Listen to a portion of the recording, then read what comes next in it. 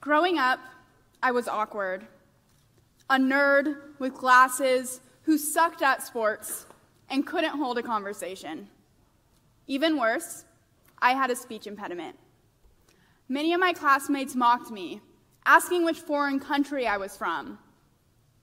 My voice and my confidence were limited.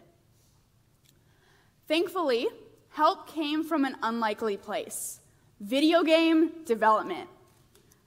I had never heard of computer science before, didn't know anyone who programmed. Honestly, I found computers and engineering incredibly boring. I was confused by the complexities of this new language, frequently frustrated that my code would not compile, and I deleted my entire project more than once. It was in these first moments where I thought to myself, great, I suck at this too. But it turns out I'm pretty stubborn, and after many tries, my code compiled.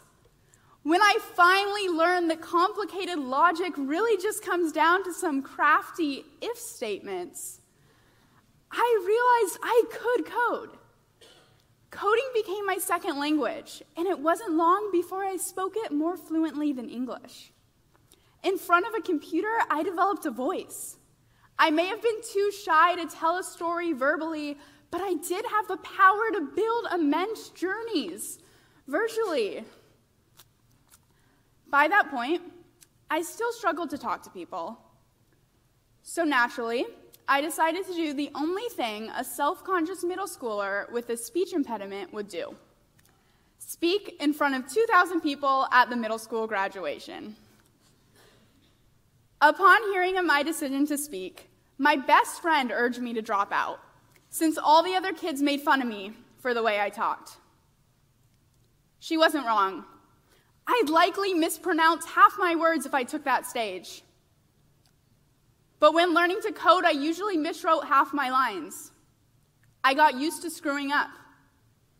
And it was screwing up those lines of code that taught me to embrace improvement instead of aiming for perfection.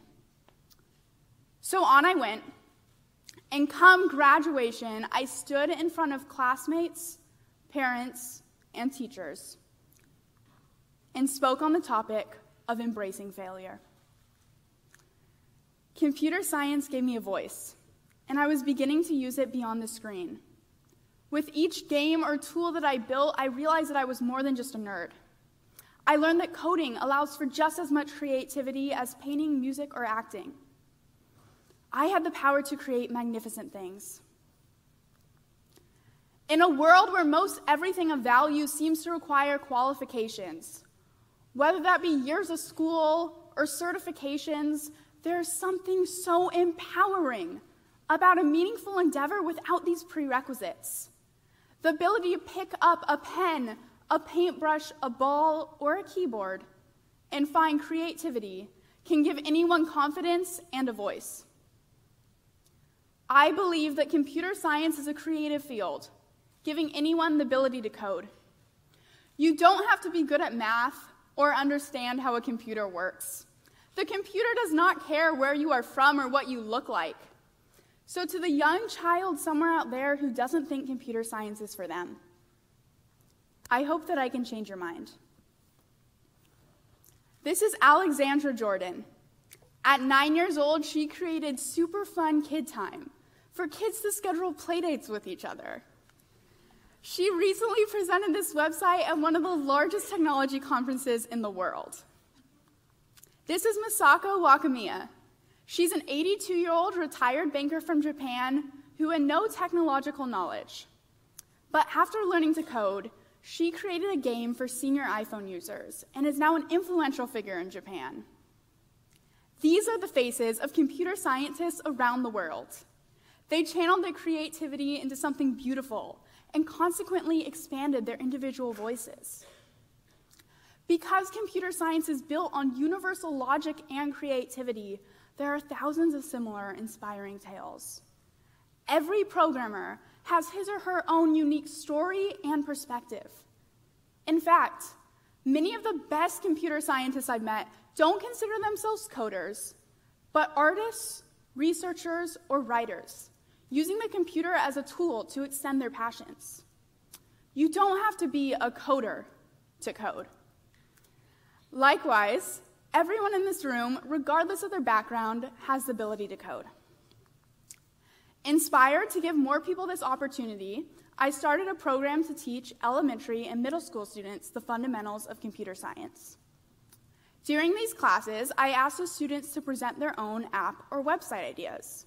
I was impressed by their plans to connect people with animal shelters and find nearby recycling locations. Kids naturally develop these virtuous ideas. Armed with the means and a voice, specifically a computer and the ability to code, now they can act on these ideas. About a year into the program, I taught a group of first graders, much younger than my typical students. Most couldn't read, and several didn't even know English. I had no clue how to teach students that I could barely communicate with. But the language of coding logic transcends these barriers. So I used computer science projects with no words, many of which did not even require a computer. Instead, the students drew logic flowcharts using arrows and stick figures. In 1999, the Hole in the Wall project began, when a group of researchers placed a computer in a remote area of India. Education levels were low, no one had seen a computer, and no one spoke English. Nonetheless, by the end of the first day, 70 children ages 6 to 13 were browsing the internet. This is a remarkable example of self-education, and it demonstrates the astonishing intuitiveness of technology. Despite differences in educational backgrounds, socioeconomic status, ethnicity, and gender, all students saw their learning skills improve dramatically after using the computer. Learning how to use a computer is the obvious first step towards learning to code, and both tasks can be entirely self-taught. Many websites offer free computer science classes that can transform anyone from a clueless internet user to an adept app developer. Learning to code only requires the passion to create and the persistence to keep trying. Creating software is an organic and imaginative process. When creating a simple game, a programmer acquires technical knowledge. But what you don't see is that she has also failed hundreds of times, relied on problem-solving skills to overcome hurdles, and eventually succeeded in breathing something into existence. A lot of maturity occurs in that process. For me and many others, computer science has been a powerful force of freedom and creativity, making us confident and empowered. I'm now studying computer science at Brown University. During my first semester, I kept hearing about Andy Van Dam, this famous 80-year-old professor who helped invent hypertext and founded Brown's computer science department. Apparently, the character Andy from Toy Story is named after him. And clearly, anyone worthy of having a cartoon character named after them, by a team led by Steve Jobs, no less, must be a pretty amazing person. Impressed by his many accomplishments, I decided to apply for an open position on Andy's research group. But the call for an interview never came. Then I did something I never would have contemplated if computer science hadn't made me brave. I went unannounced to Andy's office and knocked on his door. The moment my hand hit the wood, I had this overwhelming desire to run in the opposite direction and never look back. Who was I, a young girl with no credentials or prestige, to talk to the acclaimed Andy Van Dam? But despite our vast differences in accomplishments, I knew I could code, so we spoke the same language. I waited for the door to open and introduce myself. Hi, my name is Madeline Griswold. I'm a computer scientist, and I would love to work with you. Andy invited me to sit down and talk more about my experience with computer science. Apparently, that was my first job interview. Empowered with the skills, creativity, and confidence taught through programming, I gained the privilege to work on Andy's research group. Since then, I've worked on 2 research groups, interned at a New York City startup, and programmed for Bloomberg. Computer science has transformed me from a little girl too insecure to talk in class, to a woman pursuing technical research, and now on stage speaking to all of you.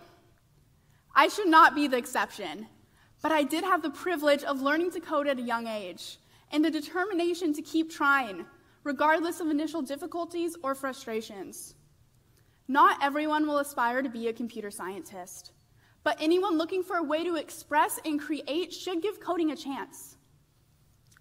One way or another, find your own creative path and use it to develop a passion and a voice. From there, expand your reach, develop your confidence, and do not be shy about knocking on the biggest, scariest doors that you can find. Thank you.